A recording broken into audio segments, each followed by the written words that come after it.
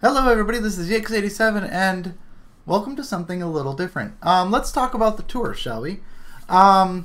So we just completed Volusia Speedway Park and we're getting ready to head over to Pensacola for 87 laps at Five Flags Speedway with the late model, the regular late model, not the super. We did the super at New Smyrna. So I was just doing some math because we've been kind of interesting so far, how the tour is going. And I did a calculation based on the track length and how many laps we've done so far.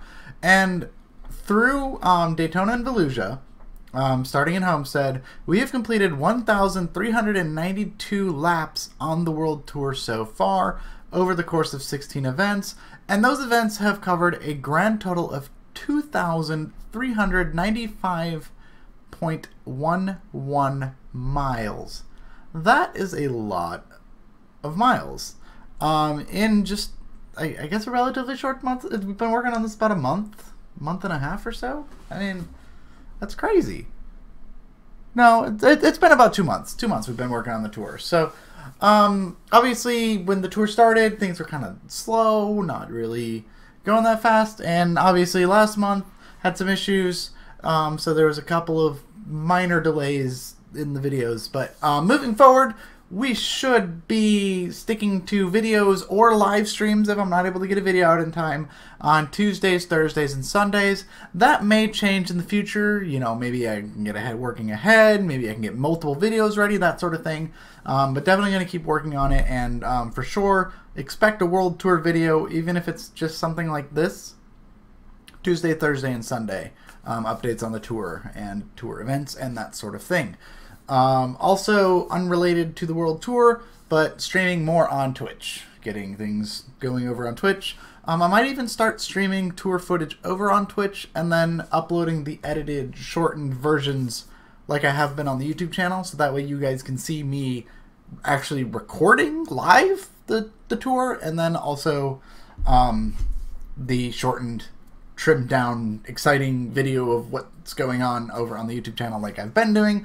Also, any events that will be live streamed as a scheduled event will be live streamed on the YouTube channel. So if all you're doing is following me on YouTube, you will not miss a thing when it comes to World Tour events. Those will be exclusively streamed on YouTube. So, but yeah, this tour has turned out so much crazier than I thought it would be. It's been so much fun.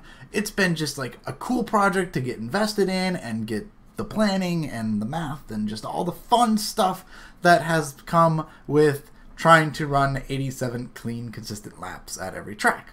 And, you know, we're getting ready to head to probably one of the most challenging stops on the tour so far, with Circuit of the Americas coming up right after Five Flags Speedway.